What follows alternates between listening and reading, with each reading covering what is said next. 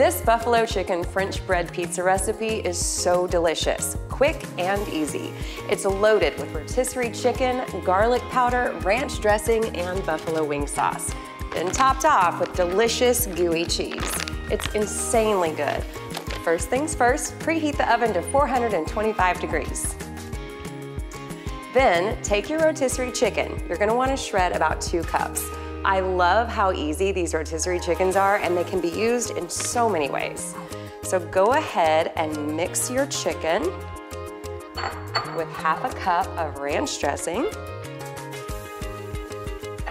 and half a cup of buffalo wing sauce and half a teaspoon of garlic powder.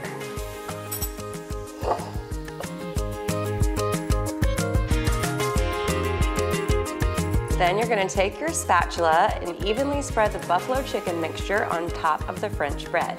French bread is such an easy and convenient pizza crust. Then sprinkle on some mozzarella cheese. Bake it for 10 minutes or until the cheese is melted and the bread is slightly toasted. I also recommend broiling the tops of the pizza for a minute to get them nice and crispy.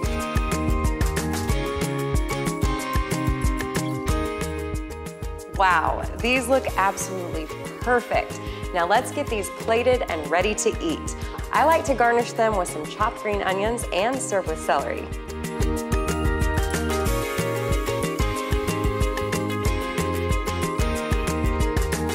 And there you have it, buffalo chicken French bread pizza. It's sure to win over your friends and family this game time season. Enjoy.